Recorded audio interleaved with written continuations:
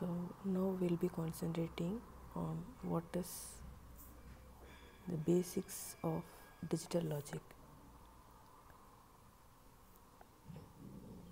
Digital logic in general means only binary digits, where bi means 2.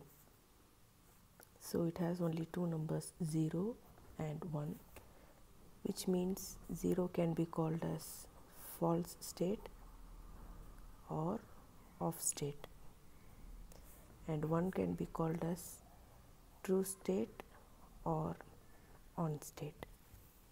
So 1 always means it is in a positive side, and false always means 0 always means it is in the negative side.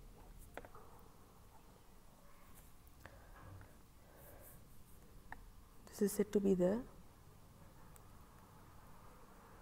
binary number system,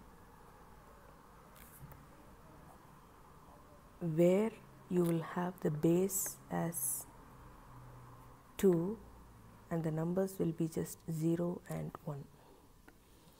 Similarly, for a decimal number system,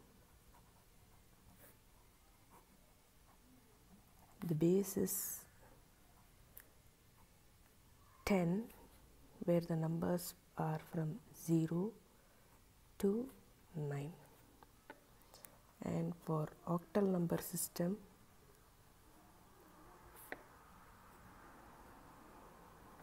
the base is 8, the number starts from 0 to 7. Similarly, for hexadecimal,